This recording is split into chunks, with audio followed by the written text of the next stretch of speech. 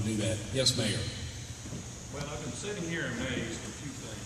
One, the cost of all those repairs, in my opinion, is a maintenance projects, not capital projects. That's right. And if you're going to borrow money to fix potholes or fix restrooms, which should be the day-to-day operations of the school, I think the voters are going to turn it down. We aren't suggesting that. Well, and then the other thing, when you look at the numbers, you mentioned 7 portables in Fairhope, but no solution how to build a wing or what about the school itself, the high school, where you're going to put the portables. And then there was one comment about the middle school. On my last trip to the middle school, on the second floor, the ceiling tile had fallen out because the roof leaking and some other issues with the AC on that building. And none of that was addressed.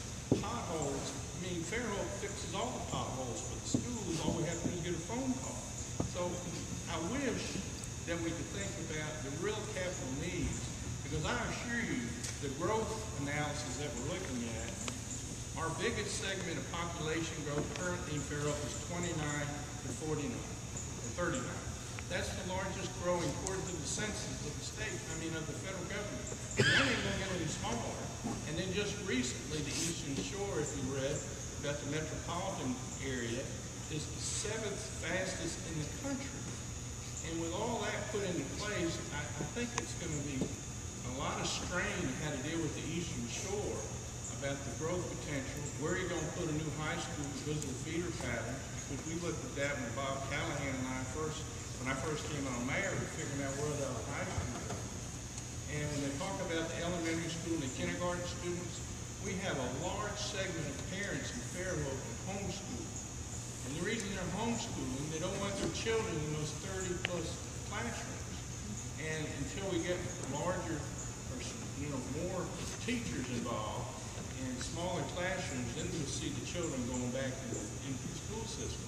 So when you build it, it's going to be easy for them to say we're ready for our children to go back into the system. So make sure you consider those groups of children when you're doing your analysis. Thank you. And just to clarify, we're not talking about trying to increase taxes to deal with maintenance issues. We are looking at simply capital needs, not maintenance issues. And I'm glad you pointed out the issues at the middle school. Frank, I hope you took notes on the... Okay. Thank you, sir. Anybody else?